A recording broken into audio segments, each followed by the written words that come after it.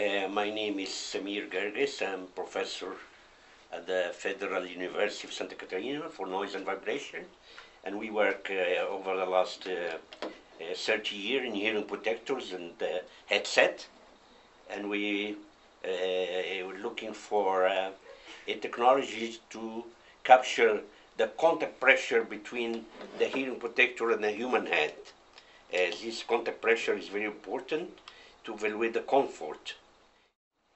We went around the world looking for technology for that type of measurements, and went up to Canada, to Germany, to USA, and the only sensor we find which can satisfy our requirement is a PPS sensors.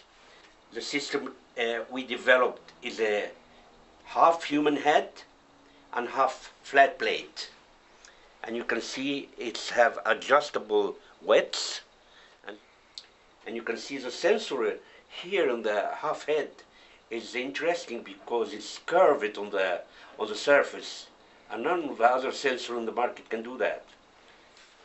I'm going to show you the pressure distribution here.